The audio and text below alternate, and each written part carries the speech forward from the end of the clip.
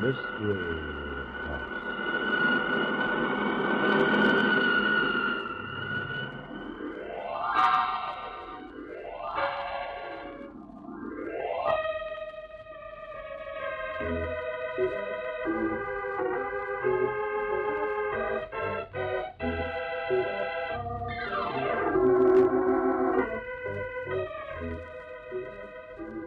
Mystery House, that strange publishing firm owned by Dan and Barbara Glenn, where each new novel is acted out by the Mystery House staff before it is accepted for publication.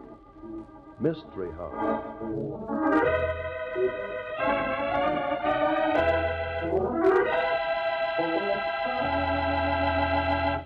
Well, Barbie, the novel we're trying out for Mystery House tonight, Murder Hires a Hall. I've read it and I like it. Well, I do too.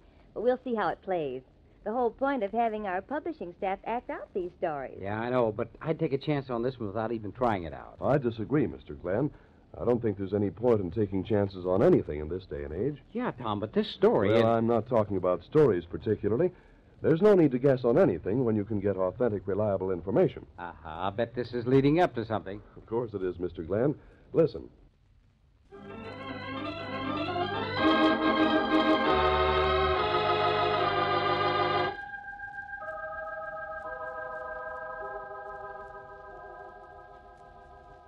Okay, places, everybody. Murder Hires a Hall. Tonight's story takes place shortly after the close of the Second World War. It opens in the office of Robert Lawson, candidate for governor. Across the desk from Lawson sits Jasper Jade, known throughout the state as the boss.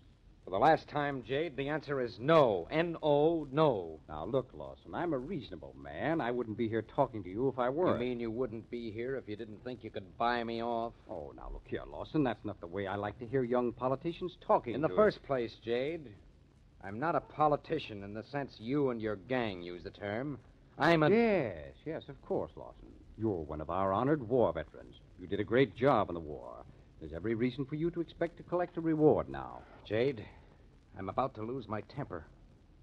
I'm a war veteran, yes, but I'm not running for governor to collect any reward. I'm sticking my neck out to clean up some very dirty politics. A mess which you alone are responsible for. Oh, come now, Lawson, look here. You don't like it when it's said out loud, do you? Well, I'm saying it out loud, and I'm going to keep on saying it as loud as possible before the greatest number of voters. I admire your courage, young man, but I'm beginning to doubt your sanity. Are you sure the War Department gave you a clean bill of health?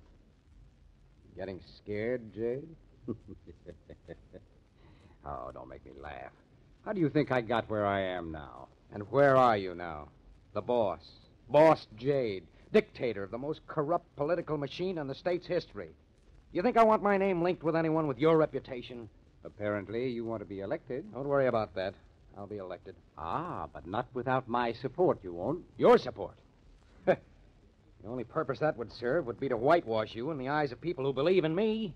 You're being very foolish, Lawson. I grant you I don't have an organization, Jade, but I do have the backing of thousands of people who would send you to prison if they knew as much about you as I do. Yeah? Careful, Lawson. Remember, I still control the courts. I know exactly what you control.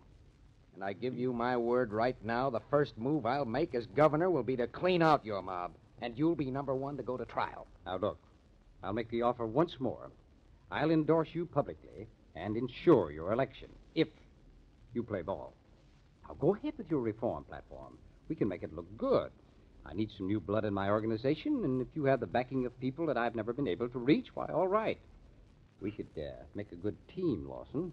You mean you think I'd make a good stooge? Well, of course, I'd have to make most of the decisions. After all, my organization... Your organization? Well, I wouldn't join your organization if it meant staying out of politics for the rest of my life. That's your last word? It's been my last word for the past half hour. Now, get out of here, Jade. Take your hand off my sleeve, young man. I'll leave here when I see fit. You forget, Jade, this is my office. Why, This is my office, Jade, and I'm telling you to leave it. Your office, is it? Well, I'll see that you never have another one. Maybe the voters will have something to say about that. Yeah?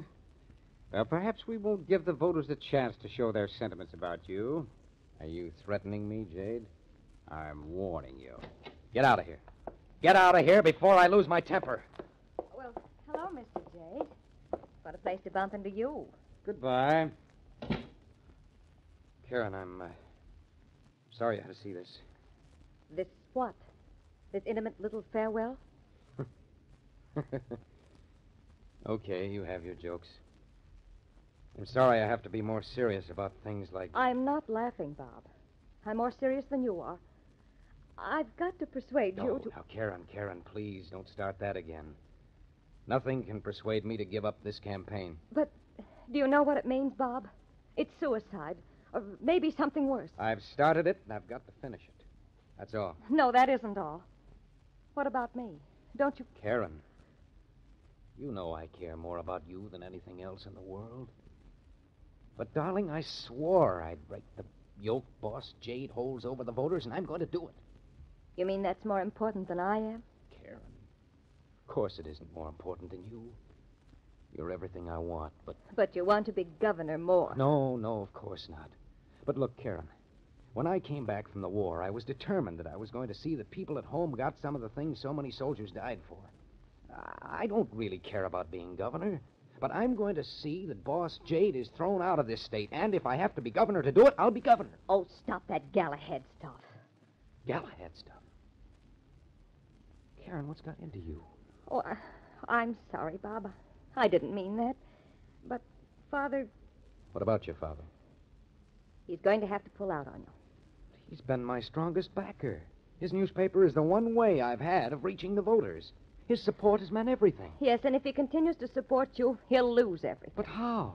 Even if I lose the election, he'll Winning still... or losing the election has nothing to do with it.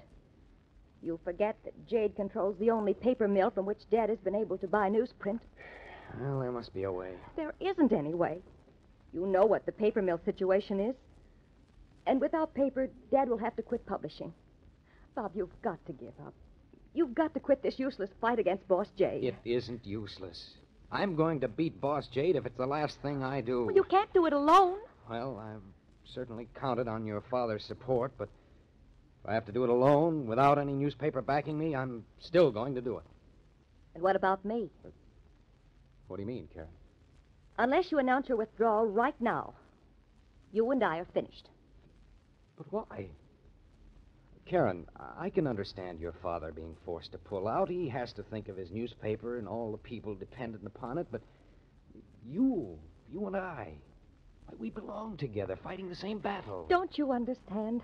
I can't stand by and see my father ruined. But he won't be ruined if he withdraws his support. Unless you either accept the support of the Jade machine or withdraw completely from the election, Jade will expose Dad and break him completely. Expose your dad? Why... Dad has spent his life as a crusading editor. When he hired a business manager, he didn't watch him closely. Now he finds that his business manager is one of Jade's men. And he's been so unscrupulous that Dad's paper and Dad will be completely ruined if certain facts are ever brought to light. But that's not possible. That's what I thought. But I saw the evidence. Jade's paper has it all set in type. Dad's picture and a complete set of facts that will force him out of business and make it absolutely impossible to defend himself. Oh, that's preposterous. We'll take it to court. Oh, you know that won't do any good. Jade controls the courts. But, Karen, that's just one more reason for me to run Jade out of business. You haven't a chance without Dad's support. But I can't give up now. You can, Bob. You must. If you love me. You know I love you. That's why I have to make this fight, regardless of the consequences. You couldn't respect me if I turned out to be a quitter. I couldn't respect a man who brought about the ruin of my father. Well, I'm afraid your father will have to look out for himself. But what about me? Don't I count for anything? Karen, you know what you mean to me. If you really mean that, you'll sign this statement. Oh, but this is a statement to the public saying I'm giving up the fight. Oh, darling, can't you see? It's the only thing to do. No, Karen. This is one thing I can't do for you. All right, Bob. If that's the way you feel about it. Wait a minute. What's that you've got in your bag? Oh, I didn't want you to see that. A gun. But why? I'm sorry, Bob. I tried to keep this from you. There are people who would go to any lengths to keep you from being governor, Bob. You mean they threatened your life? But you don't have anything to do with my political life. No, but everybody knows that you and I are going to be married. They figure threatening me is a way to get at you. Don't you worry, darling. Nothing's going to happen. But I do worry, Bob. Please, Sign the statement now. Please, darling. Let's both get out of this while we can. And admit defeat? I'm scheduled to speak before a packed house tonight, and I'm going to blow the roof off. Oh, Bob, for me, please. Sign that statement. Nothing doing, sweetheart. This is a fight to the finish. It's either Boss Jade or me.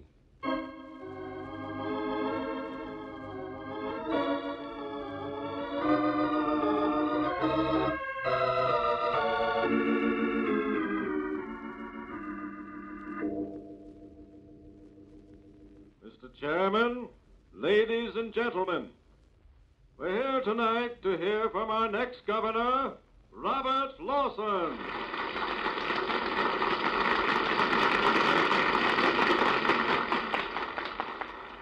Yes, we're here to listen to him as he gives you the facts about the worst cheating the people of this community have ever been subjected to. The facts, ladies and gentlemen, not a story, but facts. How Boss Jade is... How did you get backstage, Walker? Never mind that. I hear you're going to shoot the works tonight. That's right. It'll make a great story for that newspaper of yours, if you'd print it, which you won't. That's right, Lawson. I work for Jade. I've been with this newspaper for years, and so far I've done a pretty good job of keeping the opposition in line. Oh, you admit you aren't bound by the great code of newspaper ethics, huh? Ethics? I'm too much of a realist. Enough of a realist to give you one more chance to call off this speech. Call it off? With 3,000 people out in front? With a statewide radio hookup? You can quote me as saying that I will definitely not call off this speech. I'll be on that stage in 3 minutes. Maybe. But let me fill you in on the situation first. The orders are that you are not to be permitted to finish your speech. It's too late now to stop me. Is it? You think you've got 3,000 friends out there? I've had rotten tomatoes thrown at me before. This time there won't be any tomatoes. That audience has been well sprinkled with ammunition, and I don't mean tomatoes. Jade wouldn't dare. The gun will be found in the hand of some dope who really believes you're trying to take away his bread and butter. Well, even Jade wouldn't frame an innocent man that way. Don't be so naive, Lawson. I know you've got enough evidence to throw the book at Jade. Only that book is going to hit a lot of people, including yours truly. Talking won't help you. Now, look, Lawson. In 5 seconds, you'll be walking out on that stage. But if you say one word of what you've promised to say, it'll be the last word you've ever said. Thanks for the entertaining conversation. That's my cue. Bob, wait a minute. Bob!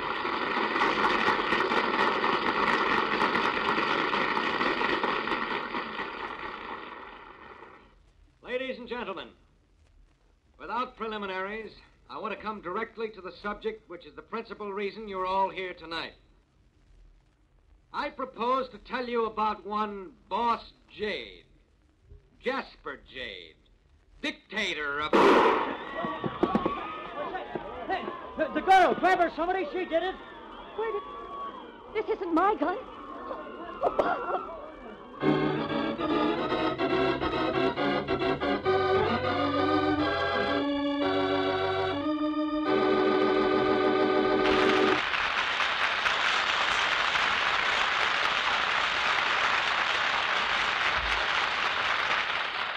Somebody took a well-timed shot, just in time to stop Robert Lawson from saying too much about his political enemy, Boss Jade.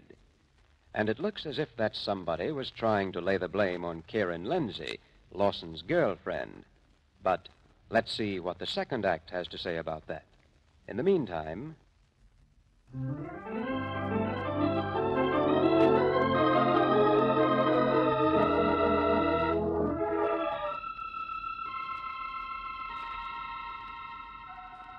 And now, the second act of Murder Hires a Hall. The scene is backstage in the auditorium where Robert Lawson began the political speech, which was interrupted by a bullet. Police Lieutenant Murphy has arrived. But I didn't do it. I know I didn't. Look, Miss Lindsay, tell me what happened. It'll be much easier for everybody. But, Lieutenant Murphy, I know I didn't. No, there's no use denying it. You came here with a gun. You were found right after the shooting with this in your hand. The gun that shot Lawson. But that isn't my gun. What do you mean it isn't your gun? Mine was a little pearl-handled revolver. I carried in my purse. That's a laugh. What do you think you are, a sleight of hand artist? Walker, a little careful. We don't want to draw any attention. None of that now, Mr. Jade. Look, Miss Lindsay, the bullet that hit Lawson came from this gun. The gun you were holding. But it isn't my gun. I never saw it before. Where did it come from, then? Well, I don't know. All I know is that I came here trying to find Bob. The stage was full of people, and I was jostled. I had my own gun in my hand. What did she have a gun for? I brought the gun because I'd heard things. I knew Bob's life was in danger, and I wanted him to have the gun to protect himself. I tried to attract his attention. You still haven't explained the other gun. I don't know. I remember passing Mr. Jade, and then Walker got in my way. I was so confused, I was only thinking of getting to Bob. Someone must have changed guns with me. That isn't easy to believe, Miss Lindsay. You don't have any reason to believe that this gun isn't yours. Well, of course it isn't mine. Bob would know. He knew I carried a pearl-handled revolver. Well, suppose we call the hospital. Chances are Lawson may be able to talk now. Operator, this is a police call. Get me to the hospital in a hurry. Yeah. Look, this is Lieutenant Murphy. Is Lawson conscious? Okay. Ask him to describe the gun that Miss Lindsay carried in her purse. Yeah, in her purse. Call me right back. Look, Murphy, I know you got a routine to go through, but you practically got this thing pinned on the Lindsay girl. You can't hold me here. I got to get this story to the paper. Walker, quiet, remember? Remember what, Mr. Jade? I don't like your tone, Murphy. I was just cautioning Walker that it's our duty to be cooperative. Oh. Well, nobody leaves here until I say so. Murphy speaking. Yeah? He what? He says it was a pearl hand... Ah. Okay. Yeah, thanks. I told you. That isn't my gun. Maybe not, Miss Lindsay. But where is the pearl-handled gat? What'd you do with it? Well, it must have...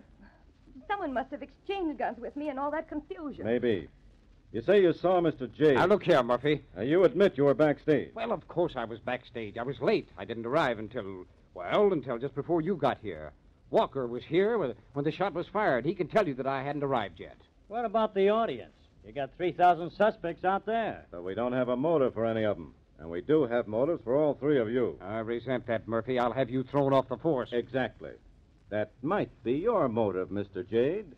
Lawson was a threat to your power to dictate to the police department.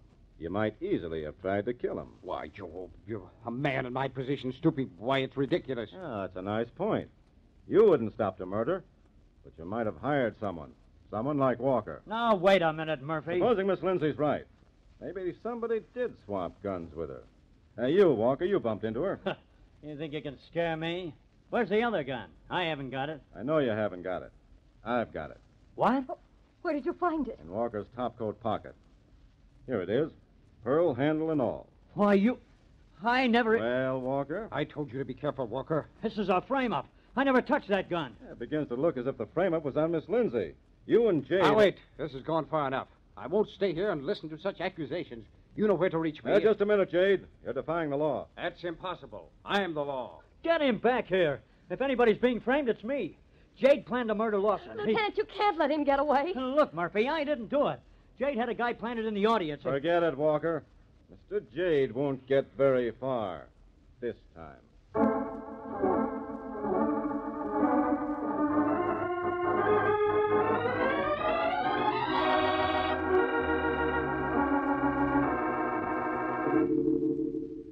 Well, Lawson, about time you opened your eyes. Jade, who let you in here? Isn't this... Yes, this is the hospital, all right. Get out of here, Jade. I'll deal with you later. Oh, Lawson, don't get excited. I know this is a little abrupt, but it struck me that you might be in a better mood as a result of this fracas. Here, take a look at this. What is it? Go ahead, take a look at it. You'll recognize it. It's a statement of withdrawal. The fact that you've been, wounded gives you a fine excuse for eliminating yourself from the election. Very interesting. Go ahead. Sign it. That bullet hole in your shoulder, you can give up the campaign gracefully. Even your most rabid supporters don't expect you to go on getting shot. Aren't you forgetting something? Well, what? Don't you usually take care of people under these circumstances? What are you getting at? Little gift. Settlement. Oh, yes, What? I said it, the settlement. Well, Lawson, I see that you're a practical politician after all. I did you an injustice. I thought your crusade was really on the level. Don't bother me with flattery. How much? Well, I guess we can come to terms. Let's say, The same as the last payment you made on my case? what's that? Oh, yes, well, sure, Lawson. It's worth that much to me. That'll make it nice for both of you, won't it? That makes everything perfect. Give me a little time for the shoulder to heal. I don't want to give you a wobbly signature. That's fair enough. Well, you surprised me, Lawson, but you took a load off of my shoulders. Well, I'll run along now.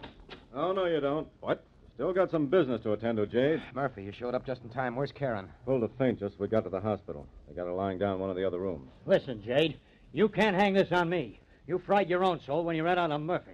That'll take a lot of fixing. Now, you see here, Walker. I may have to get a new political reporter. After that skipperoo in front of the witnesses, you're going to need a lot of new things, including a good lawyer. Murphy, get Karen in here. There are some things I want her to know. Okay. Walker, you know where she is. Murphy, I think we have everything just about cleared up. Lawson seems to think the shooting was one of those unavoidable things that politicians face. It might be silly to prefer charges. Lawson? I didn't say that, Jade. What's that? What have you got up your sleeve, Mr. Lawson? Here she is. Oh, Bob. Skip it, Karen. What's the matter, Bob? Not a thing, Karen. Nothing that your friend Jade can't explain. What do you mean? Jade has just admitted the whole story. What? You mean he told you about giving Now, me... you look here, Lawson. You can't prove a thing. Hey, somebody around here better start letting me in on this. What are you talking about, Mr. Lawson? Well, I might have told most of this on the radio tonight, but the real clincher was the admission that Jade just made to me before you came in. Lawson, one more word Sit from down, you. Jade. Don't forget I got you covered. Jade has been trying to get me to withdraw from the election for a long time. But I didn't get really suspicious until the other day when Karen came in with a statement she wanted me to sign. An agreement to get out of the campaign. You mean she didn't want to be engaged to a future governor? She told me a wild story about the pressure Jade was putting on her father's newspaper. And I might have believed her if I hadn't noticed that the statement had been drawn up by Smith and Reynolds. The law firm for the... That's right, the dummy law firm set up for Jade and used by nobody but Jade. Then I began checking. You mean you found out about what was happening while you were overseas? Well, I did find out that Karen had seen a lot of Jade while I was in service, but the important thing I found was a canceled check, signed by Jade and made out to Karen. A check for $50,000. The rest was a matter of talking to Jade, and he all but admitted tonight that he had paid Karen to keep me out of the race for governor. I should have known you'd find out. But Jade kept after The me. shooting was the girl's idea, I swear it. Maybe so, but it wasn't exclusive. What do you mean, Walker? Jade had a gunman planted in the balcony, right next to the fire exit. But the girl beat him to it. Jade made me do it. He told me I could make it look as if Walker had fired the shot. What do you mean? The girl's gun was found in Walker's coat pocket. Jade invented that story I told you about the guns. He gave me the second revolver, told me to hide my own in Walker's pocket. Jade wanted to get rid of Walker. I told you it was a frame-up. Jade's been giving me the heat because Because of me, Walker? he figured I was getting soft, that I knew too much. You're fired, Walker. You'll never work on another paper as long as I... As long as you what? Well, Miss Lindsay, looks like you picked the wrong man when you teamed up with Jade. Come along, both of you. I'm sorry about this, Lawson. Don't worry about it. I've learned my lesson. Next time I hire a hall, I'll know enough to look out for murder.